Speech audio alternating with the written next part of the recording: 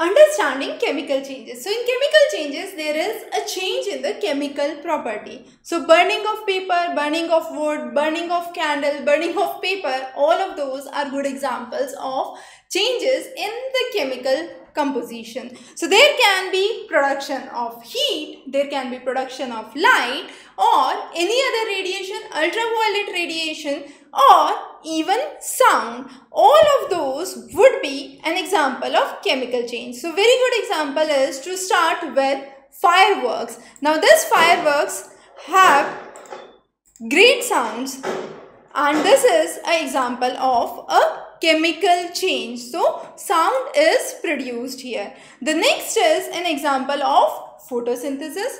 Photosynthesis, the process of digestion, the process of respiration, or when I am cooking food, mixing various ingredients, so the chemical composition changes, new substances form, and this is an example of a chemical change. So there can be formation of heat, formation of light or formation of gas in a case of a chemical changes. Also a very good example is a battery or burning. So what I do again is I have certain simple demonstrations. I take a paper, I tear this paper. This is a physical change, not a chemical change. Now what I do is I simply light the candle. Now when I am lighting this candle, just a second. So what I do is I light this candle, and lightning of this candle itself has both kind of changes. So it is a physical change as well as a chemical change. How? The physical change here would be melting of the wax, as we know and we have discussed in the physical change. However, this burning is a instance where chemical changes takes place and therefore is an example of chemical change. Now I take this paper, I take this tongue, I hold this paper and I start to burn. So when I burn this paper, this is an example of a chemical change. Another good example we take is, this is a magnesium ribbon. I take a little section of this ribbon, easy to break. Note, it is very dangerous, so don't observe this directly when you are in laboratory with your eyes. So just take a note. If you have this practical going on somewhere near to you, don't observe the flames directly. It has a white flame.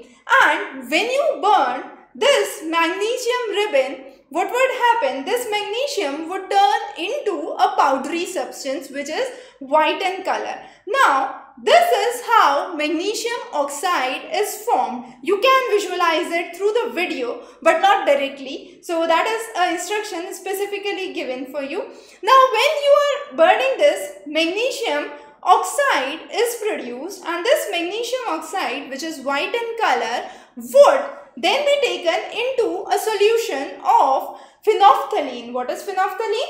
Phenolphthalein is a bottle that you can see here. So this is what phenolphthalein is. It is an indicator for understanding the presence of acid or base.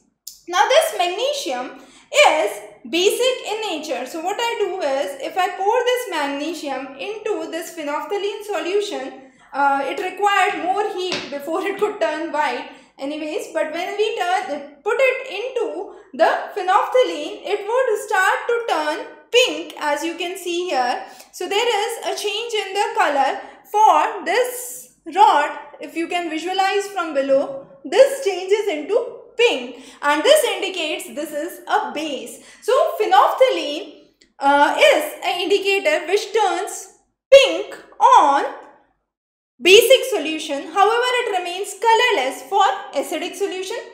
So since magnesium hydroxide is a weak base, it would reflect pink color. We would understand this in a while again. So that is a basic experiment to understand the presence of chemical changes. So as we said, here the experiment runs. So we have magnesium.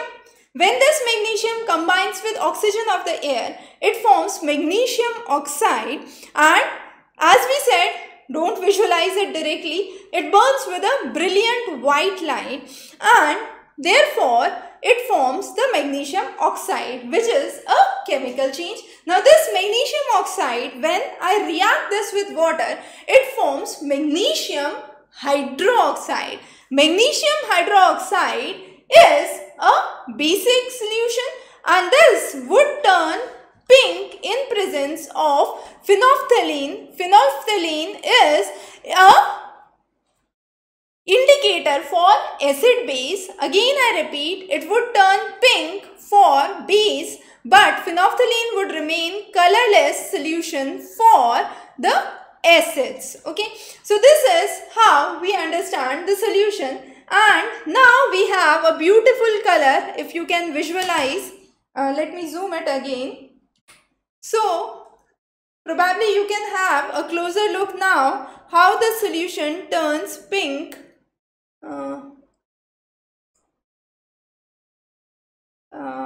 Let me pull it out, and you can see this turning into a pink solution. Probably it's not visible as a pink. Now I put a hand here and you can see a little pinkish shade.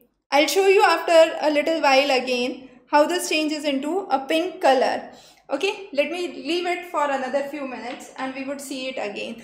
Okay, so this is how we have the magnesium hydroxide formation and reaction with phenolphthalein. The next is rusting of iron. So rusting of iron, we have iron, and this in presence of water or oxygen would form iron oxide, and this iron oxide is the rusting that you can see here. So this is an important example to understand a chemical change. How can we avoid this rusting?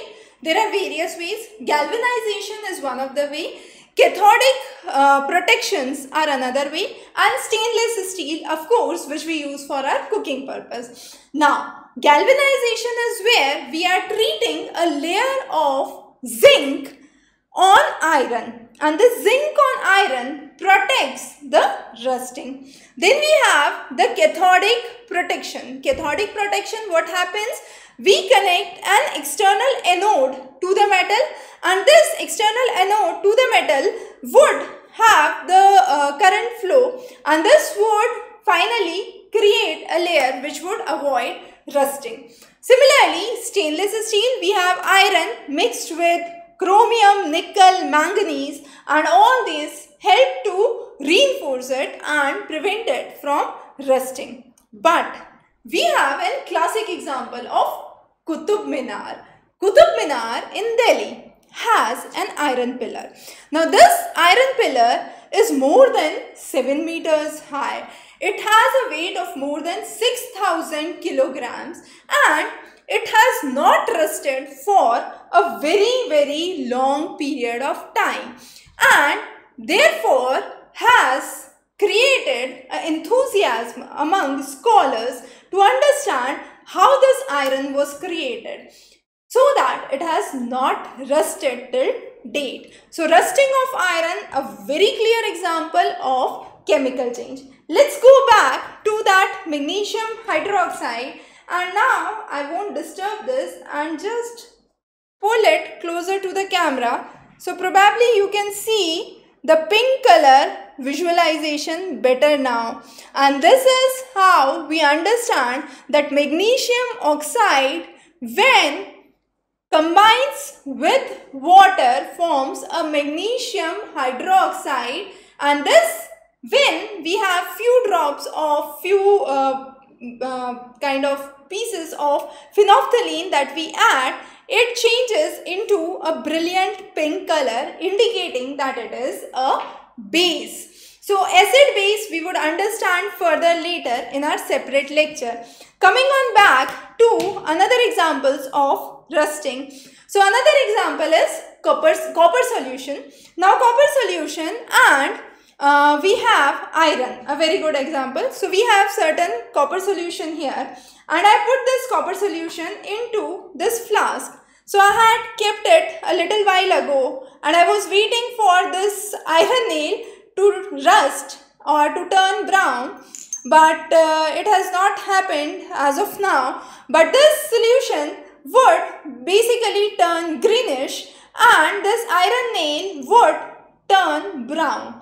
So this is how the copper sulphate reacts.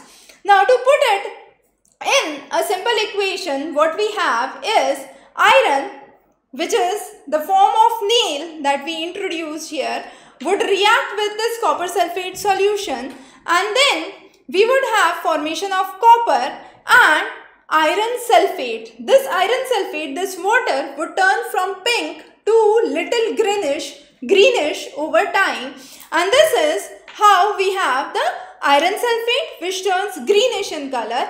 However, on the other hand, we have copper that turns what?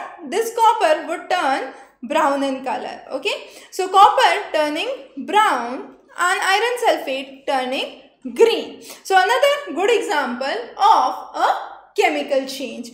Now coming on to another simple example, this is vinegar and baking soda. I didn't have the vinegar to have this live experiment here, but yes, the idea is we combine vinegar and baking soda. Now when these are combined, what would happen? Carbon dioxide would be released. Now what is baking soda? Just for your knowledge, it is sodium hydrogen carbonate. So sodium hydrogen carbonate, which is baking soda, combines with vinegar, which is acetic acid, and this acetic acid and baking soda would release carbon dioxide and other substance. Let's leave the other substance, focus on carbon dioxide for now. So what I do is I obtain this carbon dioxide and put it in the lime water.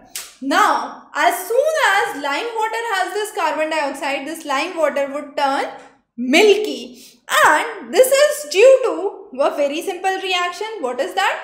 Carbon dioxide combines with lime water, CaOH whole twice, which gives you CaCO3, which is calcium carbonate and water.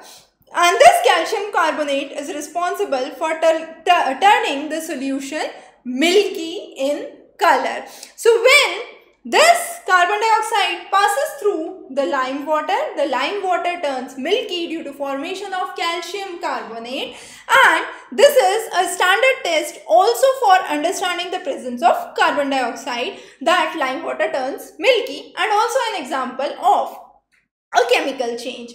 So that was a very basic example to understand the chemical change.